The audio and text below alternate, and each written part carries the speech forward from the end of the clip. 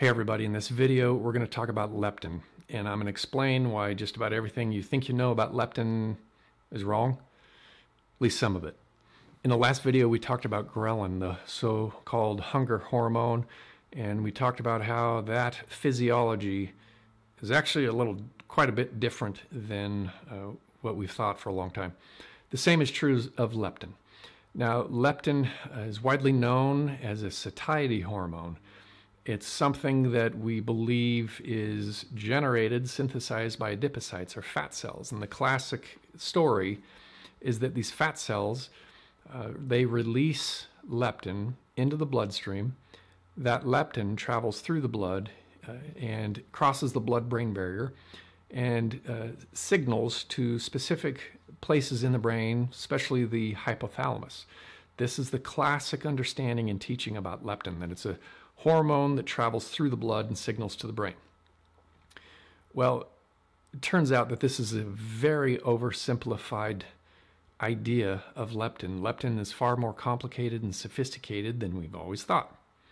So leptin is a 148 amino acid protein, and it's made in a lot of different tissues throughout the body, including fat cells or adipocytes. Leptin is also made in the brain. It's made in the pancreas. In the immune cells, it's made in the heart, the eye, the liver, kidneys. A lot of different tissues and organs in the body make leptin, as you see in this diagram. That being said, leptin is made in the greatest amounts in adipocytes. Now, if we want to really understand the physiology of leptin, we need to ask the question, okay, well, what really is the target organ of leptin? Where is it signaling? And to do that, we can ask the simple question of, well, where do we find leptin receptors in the body? Well, you find it, yes, in the brain, but you also find it in the lung. You find it in the liver, fairly high amounts, kidney, muscle, immune cells, and that turns out to be very important. So you can see pretty quickly that leptin is made in a lot of different tissues, and leptin receptor is also found in a lot of tissues. It is not simply adipocytes or fat in brain. Far more complicated. Two very important structures where we also find the leptin receptor is the vagus nerve, incredibly important. This is the primary connection between the gut and the brain.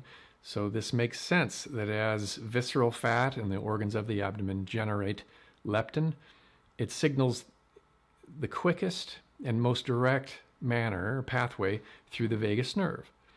We also find leptin receptors in the sensory nerves innervating adipocytes. In other words, the sensory nerves that are delivering signals from fat cells to the brain. And both subcutaneous fat and visceral fat have these sensory nerves that have leptin receptors. So although the classic story is that adipocytes generate leptin, and the more fat a person has, the more leptin is generated, the more direct and maybe the most powerful signaling of leptin occurs through nerves. So leptin is a hormone, but it is also a neurotransmitter, potentially primarily a neurotransmitter.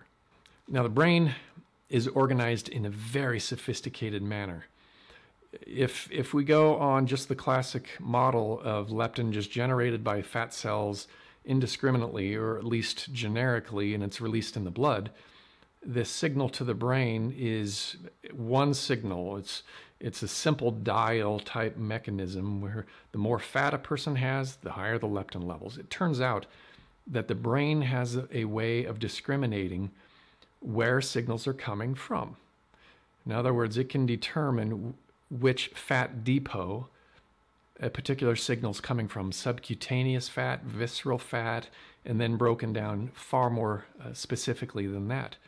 So the system is more advanced than the classic model of leptin just being a hormone recognizes by far, and this gives the brain tremendous power in controlling the different tissues and organs of the body.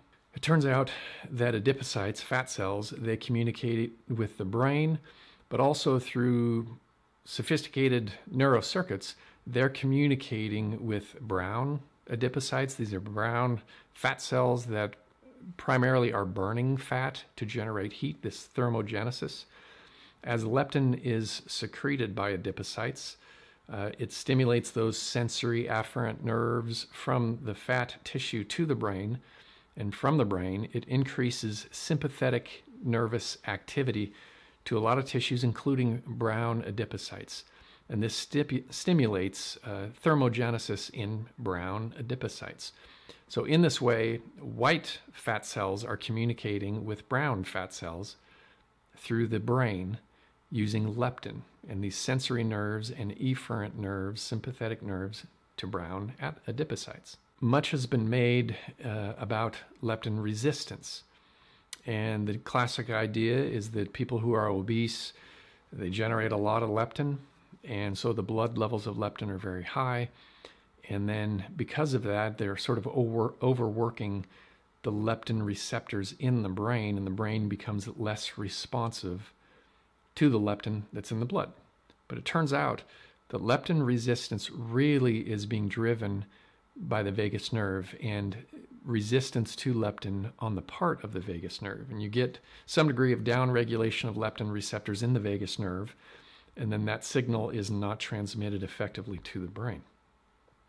There are great experiments showing that you can be leptin sensitive in the hypothalamus, but if you ligate or perform a vagotomy, you cut the vagus nerve, leptin, that organism, that animal, becomes leptin resistant.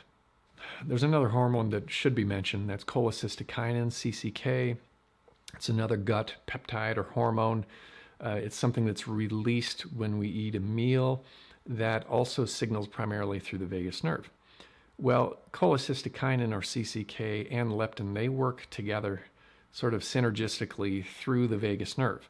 CCK signals through the vagus nerve to the brain that a person has consumed an adequate amount and they feel full, satiety, and they stop eating. Well, in order for that CCK to signal through the vagus nerve, you need leptin sensitivity of the vagus nerve also. And in this way, they work together.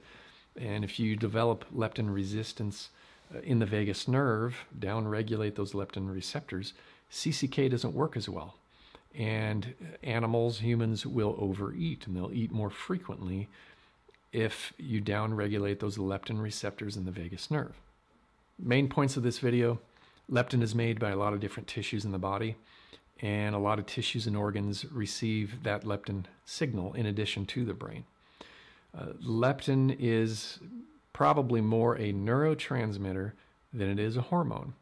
It signals the most quickly and profoundly through nerves, vagus nerve and sensory nerves that abut adipocytes.